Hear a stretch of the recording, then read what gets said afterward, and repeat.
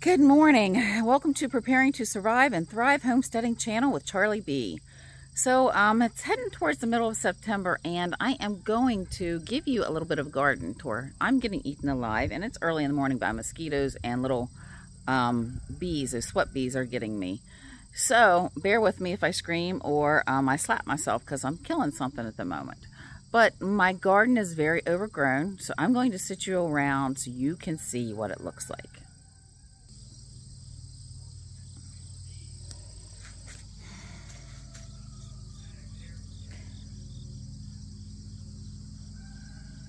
I zoomed out. This is my tomatoes and onions were here. There's still some onions way down there. I'm not going to try to fight with that moonflower. It's very pretty. It's got some stickers on it. My friend swears up and down I plant them there to protect my garden. Could be true, not sure. But my tomatoes right now are about spent. They're coming down. I've got some lettuce here going to seed. I'm not sure I'm going to pull it up. I might just let it go and see what comes up next year. These big plants right here, this is my purple amaranth and or called pigweed. I'm going to see if these will actually turn red this year because it's called red root. It's supposed to get a beautiful red seed pod on it. And if they do, they're edible. And I can shake them off and make them just like I do with quinoa. Or I don't have to buy my quinoa or my amaranth this year. I can just eat what I planted. Lots and lots and lots of crazy stuff going on in this garden. I can barely walk through here. This is my garden path. Down here, there is a nightshade. I found out that the berries are edible and you can cook the young leaves. Cook them like you do with a lot of other plants that are a little bit of toxic in them. But the berries are very good. Just don't eat too many of them because then they could be toxic, which could be about anything in today's world. My strawberry patch is completely grown up. Good luck seeing them. That's all right. I'll get them cleared up. Now, here's something very pretty. I'm going to zoom in a little bit so you can see. Let me get in here. Here we go. My Jerusalem artichokes are in bloom. There's a bunch of flowers. They're very pretty. They look like black-eyed Susans, or you could also go with the sunflower family because that's who they're with. But they're very pretty, so that means the bulbs are getting mature and you can eat them like potatoes. I like them, however, they are high in fiber, and you will be taking a rest break. We'll put it just like that. So let me try to get you through here. More tomatoes down through here, also laying on the ground. I tied them up. We got a bunch of rain here. That's all it's been doing is raining. We're supposed to get about 2 weeks of dry weather. I will not water my garden unless we get something like 100-degree heat, which we're only supposed to be in the 80s. We have our pepper plants and daisies that have decided to take over, even though I've pulled a bunch of them out. Our pepper plants are doing amazing. These are our banana peppers. I just freeze dried a whole bunch of them. You probably will be seeing that video, or you have already seen it, depending on when I get this posted. My okra. Now this is a really strange thing. My okra plants are doing amazing, except for this one. I came out one day, it was looking fine. Came out 2 days later, and it looks like something maybe ate the roots. I am still harvesting okra from it. And there is a seed pod. I'm actually picking okra this morning. There's a seed pod that is ready to definitely be picked. It's very long and it started to split, and I didn't want the seeds to go out everywhere. So we'll actually talk about these seeds in another video. But if you're saving your seeds, make sure things don't split open too much and you end up losing your seeds in the ground. Which would be fine if that's where you're planting your stuff and you can distinguish what they are, pull them out, and then plant them in spaces that you need them. But I'll be harvesting my okra today, and Stash has come out. 2 to visit me. My cucumbers are pretty much gone. I have 2 cucumbers. They're very pretty. They look like black-eyed Susans. I like them, however, they are high in fiber. My Jerusalem artichokes are in bloom. There's a bunch of flowers. They're very pretty. My Yeah, I really need to do some cleaning up of this, but it's not going to happen right now. That corn stalk, that is one that I left go to seed. It has a pink tie on it. It was a volunteer, so that means the seeds are going to be amazing. The same thing with this one. I'll be picking this one off probably in the next couple days when it dries out really good. And this weed right here, which technically is not a weed, if I'm not mistaken, this is my lamb's quarter that has went to seed. Some of my Jerusalem artichokes has fallen out, and the Jerusalem artichokes up there, they are probably close to 10 feet tall, at least.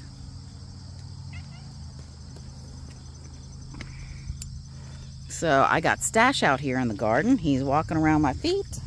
Hey, Stashy Stash. Now, I guess all you're going to get to see today of him is... Oh, there's his face. Hey, Stash. Okay. He wants me to pick him up. It's hard to do that when I'm holding this camera. So I am walking through my jungle. Oh, boy. So this is where my potatoes were planted. Are planted still. They, of course, are done. So I've just kind of let it come up and do its thing. If it rains, then the water does not go scrolling down the hill. The weeds will absorb it, helps actually protect the potatoes. And what I haven't started digging up yet are my sweet potatoes. Excuse me again. Going through weeds. And trying not to step on Stash. Yes, I am a bad gardener. I let all my weeds come up, but I don't care. I like it. It's my survival garden. These down here are my sweet potato plants. They're doing really well. Not that many bug bites because they're eating the other items, and this one is coming up and hooking onto another plant to take off with. Next up, we have our corn. Let's zoom you out. They are done. What is on there will go to seed. We put in my seed bank for next year or the next couple years.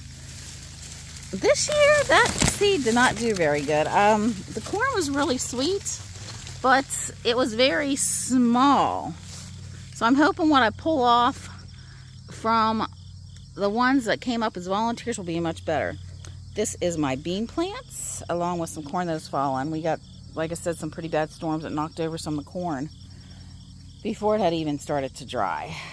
I will be going through here to see if I can get any more beans. And if I do, I will probably freeze dry them. And another set of corn. Pretty much spent.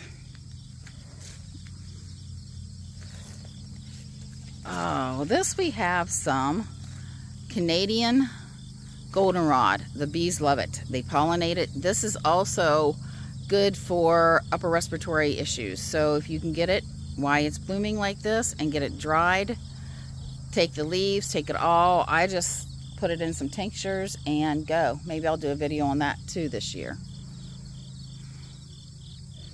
Down here are my hot peppers. Zoom me in again, just a little. We have our cayenne peppers. They are green at this point. I picked all the red ones and they're being frozen. And down over here, I pulled these up. Oh, I'm getting some red ones right there. I actually took a line and pulled these all up so they stopped falling over into my walkway. This one we have here is the habaneros. I'm still waiting for them to get a light orange. I'm not going to drag you all the way down through there, but it's jalapenos, which are doing amazing, and also some banana peppers are down there.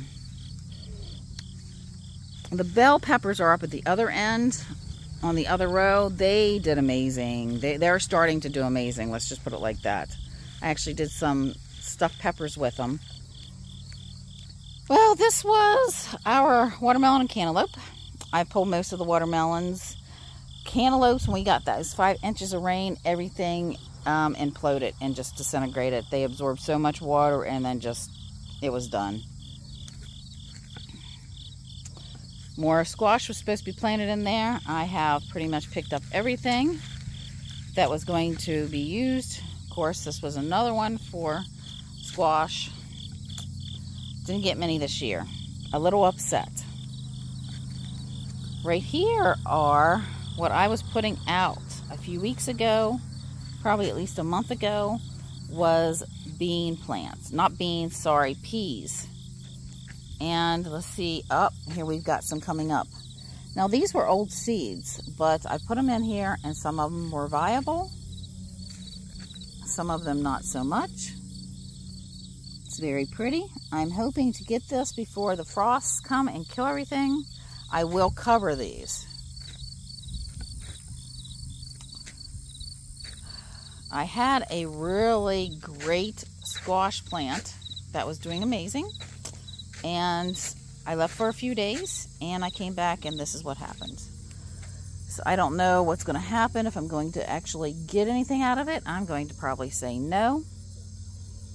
This is what happens when you're not out here every day pulling weeds, and instead you are doing canning and preserving your food.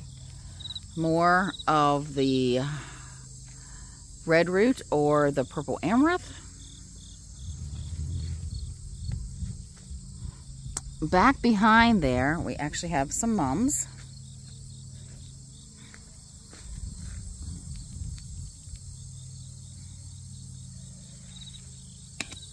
Well, that is pretty much my garden tour, but I'm going to take you down in the bottom where I had sunflowers planted. They did not do anything.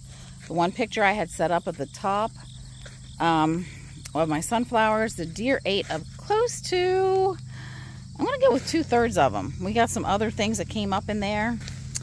And of course the sunflowers. I am going to zoom out so you can see what I am walking through right now. So that's just, you're not going to get through here. Nobody would know in a million years that I had a garden planted in here.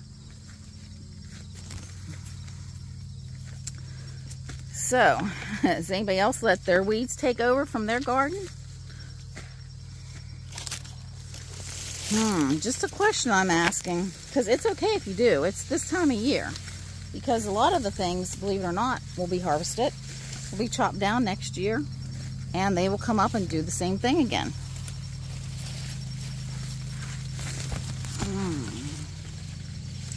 And I feel like I should buy the license to that song, "Welcome to the Jungle," because that is what I'm in. Oh boy.